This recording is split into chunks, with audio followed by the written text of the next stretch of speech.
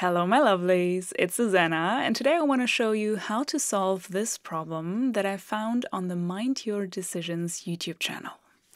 How high is the table? We are given this picture here with our table. On the left side, we have a bird on the table and here a dog. And the distance between the head of the bird and the head of the dog is given by 130 centimeters. And on the right side, they changed their positions, and we have the dog here on the table, and this time the distance between the head of the dog and the head of the bird is given by 170 centimeters. We have to find the height of the table, and I want to show you two different ways how to solve this problem. First, a graphical one, and then a more mathematical one. Let's start with the graphical approach, where we take our table and we just put a second identical table here on top of our table. We leave the animals as they are on the right side, but the animals on the left side, we take them and we put them up one level so that our situation looks like this, where we have our animals here as they were, but this time here they went up one level.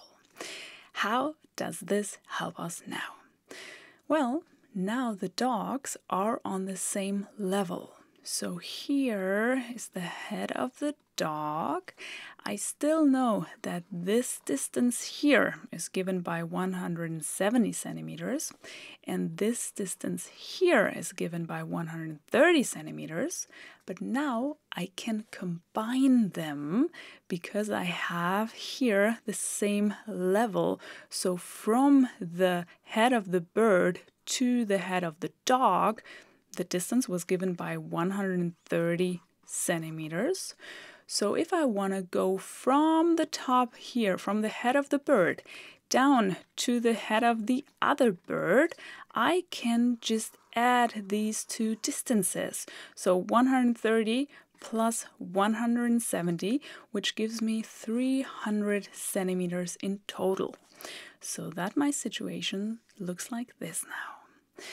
Okay, we still want to find the height of one of these tables, so either the height of this table or the height of this table.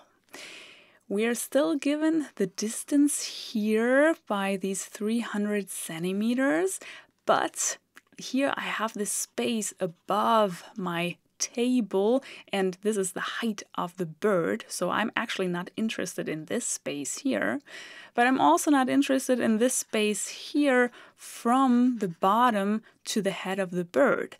So this is the height of the bird, and this is the height of the bird as well.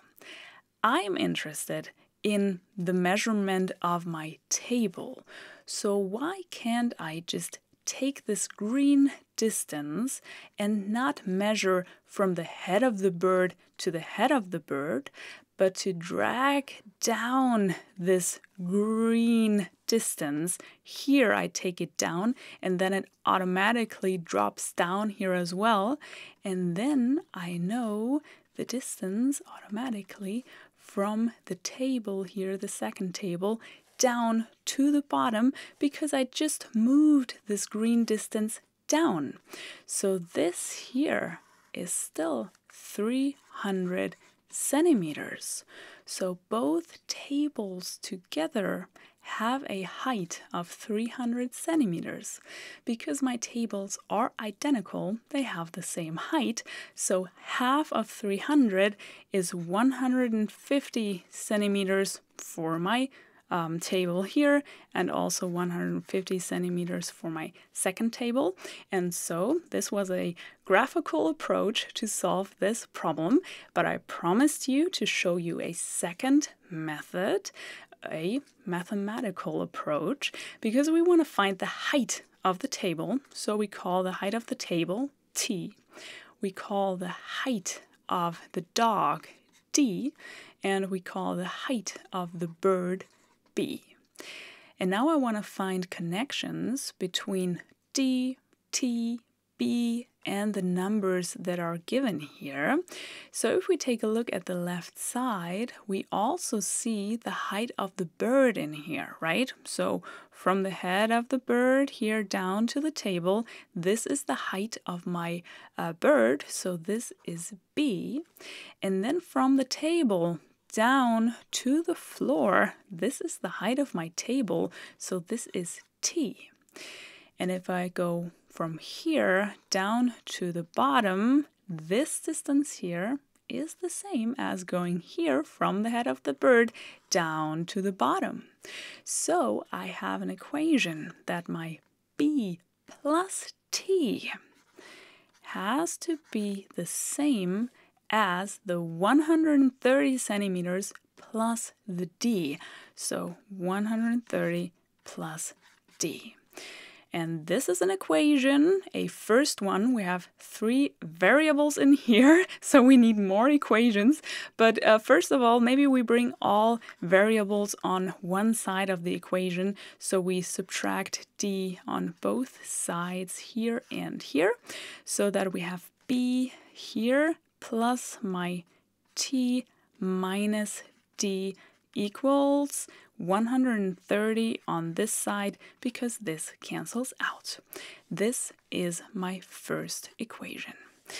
What about a second one? Well, let's take a look at the right side, where we have the height of the dog here. So from up here to my table, this is the height of my dog, so d. And from the table down to the bottom, this is the height of my table here as well.